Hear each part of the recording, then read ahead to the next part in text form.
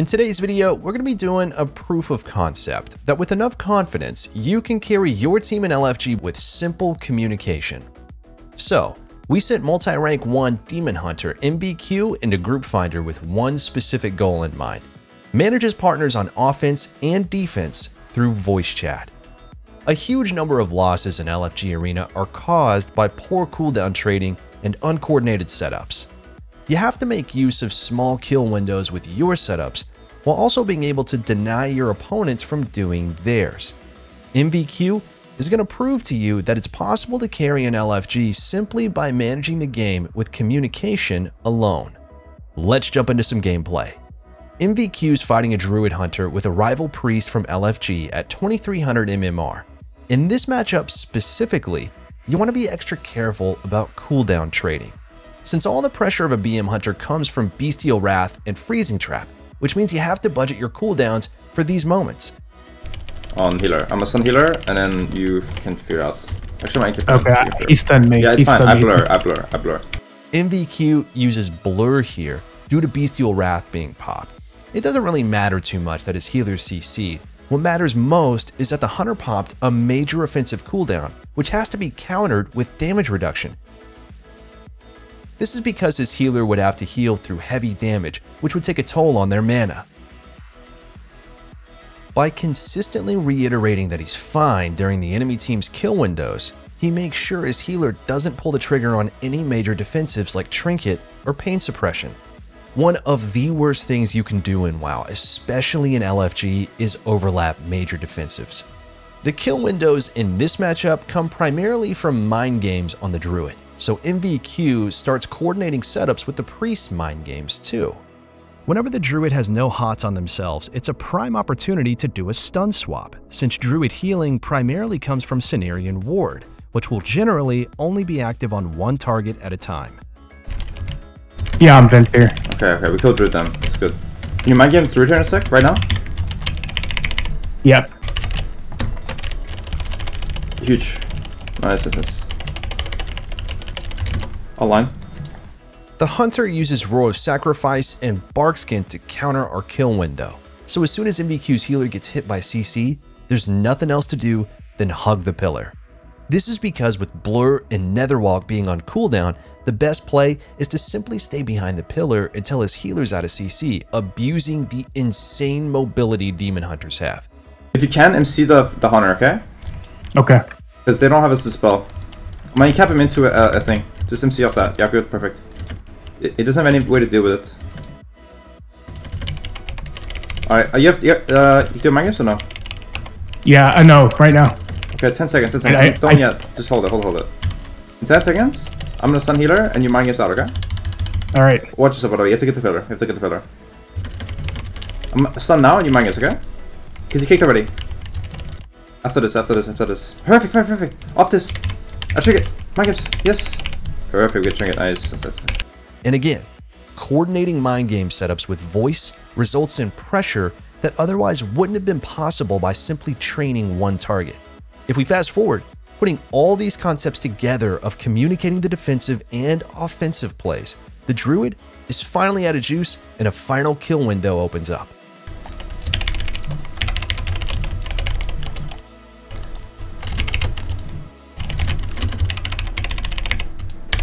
Perfect, good. Oh, I can still die. Yep, just land. Yep, dome. You can dome. Power barrier.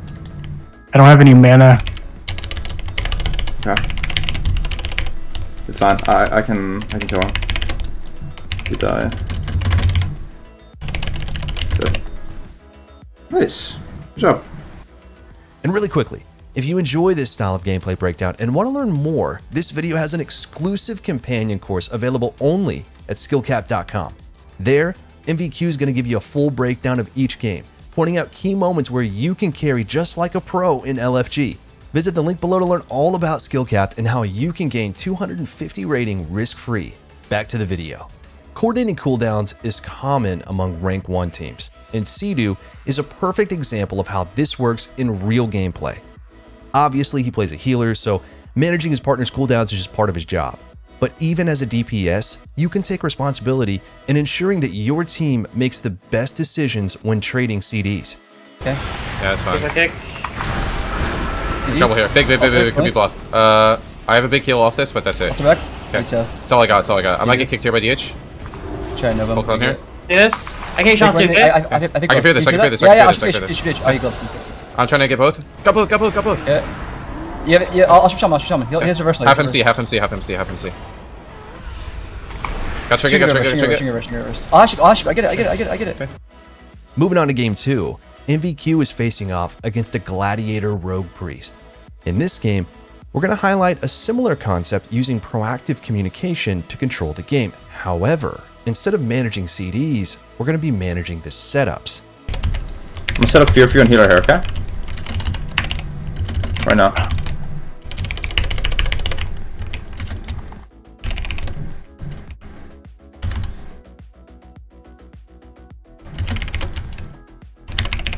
Alright, as soon as I get don't. Oh. No, I need to live this. Good.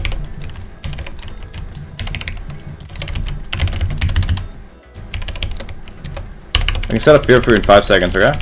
Just keep running at priest if you can. Essentially, by setting up his teammate for CC, he ensures that the setups are coordinated and thus as strong as possible.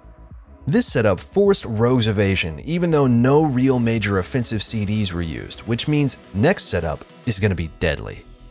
Optimally though, when you do setups, you want to coordinate it ahead of time rather than on the spot. I've stunned in 5 seconds. Yeah, I'm incap healer, and you do something else, MC or anything. He's pre-running actually. Let's rewind to the beginning of this interaction. The enemy priest has Greater Fade ready, which means his priest can't possibly just run at them and land a fear for free, since Greater Fade is going to cause him to be immune. Additionally, his priest is getting slowed by the rogue, making it extra difficult. Thus, MVQ has to combo an instant CC onto the enemy healer to guarantee the Psychic Scream's going to land. And since Fell Eruption is the one ability ready, he checks his priest's Psychic Scream cooldown and communicates exactly when he wants to do the setup of Fell Eruption into Psychic Scream. Insane fear, bro. Through a duel. Good sh. Coordinating setups is something that the best players do. whaazz is probably one of the best in the world when it comes to managing his team's setups. He got me out. What the fuck? Exactly where I stood. I'm pre-melt. I kick ring. I vanish. Yes. I vanish TP. I stop the go. Yes. I cannot stop mind games though. I stun the go. Go rogue. Since whaazz is playing a rogue, he has the toolset to set up his mage to land CC on the enemy healer, which is showcased beautifully in this clip. Regardless of what comp you're playing, communication helps direct your team's win conditions considerably. If you want to have the most success in LFG, it's essential to coordinate your setups with voice. For the third and final game, we're going to highlight carrying an LFG by simply sharing knowledge that your team may not know. It's a one-shot rogue. He's playing a one-shot spec.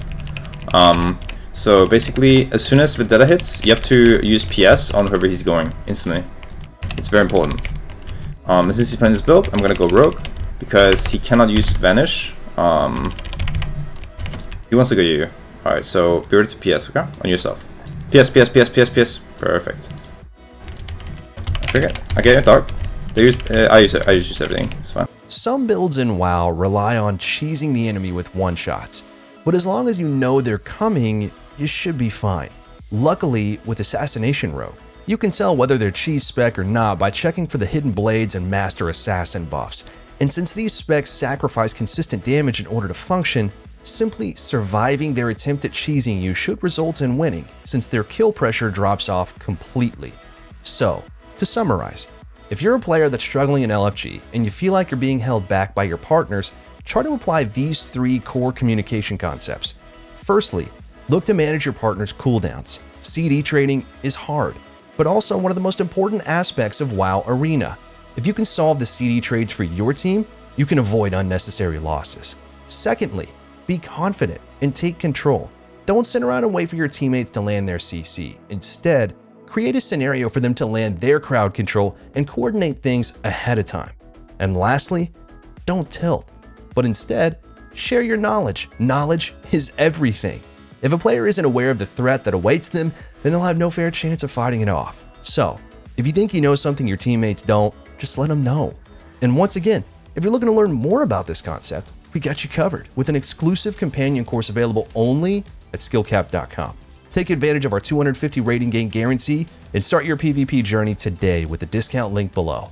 LFG is a struggle, but there's definitely steps you can take to make it a more pleasing experience for yourself and your partners. We hope this video helped you gain some perspective on what's possible simply through the power of communication. Thank you all for watching. Until next time, see ya.